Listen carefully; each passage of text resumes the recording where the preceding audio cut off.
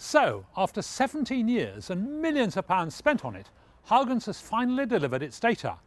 But what are scientists hoping to find out? Well, curiously, one of the things they're hoping to find out about is the Earth, because Titan is strangely similar to the early Earth. It's got a similar atmosphere, and maybe scientists can get clues as to how life might have started on Earth.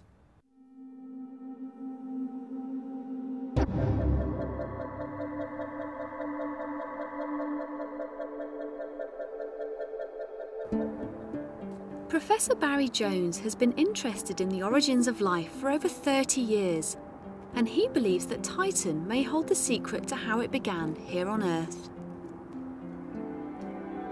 We're excited about Titan because we think that its atmosphere is a model for the early atmosphere on Earth. And it was at that time that life got going on Earth. So Titan may well hold the key to life on Earth, and therefore how life might originate almost anywhere in the universe. Pictures of Titan from Voyager 1 in the early 80s, and more recently from Cassini, show a world shrouded by a thick chemical smog.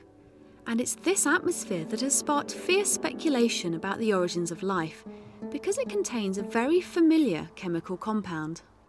On Titan, there's a few percent methane, and we believe that there was some methane at the time of the origin of life on Earth. And methane is vital because it's a carbon compound, and carbon is the basis of all those big biomolecules, DNA and such like.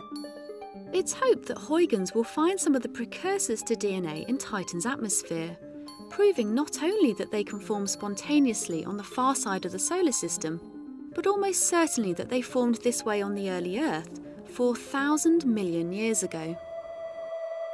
For these reactions to take place on Titan, they must be driven by energy, either ultraviolet radiation from the sun reaching the thin upper atmosphere, or from lightning deep within the dense clouds. It's thought that these complex molecules may then rain down from the stormy sky within droplets of methane and ethane onto a landscape sculpted from solid water ice. But will Huygens find anything living in this rich, dynamic chemical environment?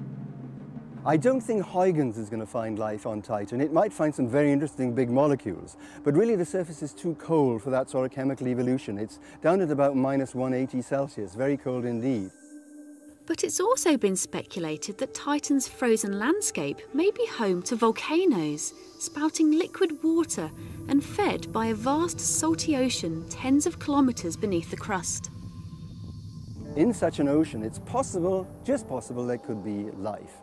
Even more speculatively, in the core of Titan, which is most of the mass of Titan, which is rocky, there could be enough heat generated to give us a little bit like those black smokers, you know, on the ocean floors on Earth. And there just could be life in the rocky center of Titan. Would you believe it?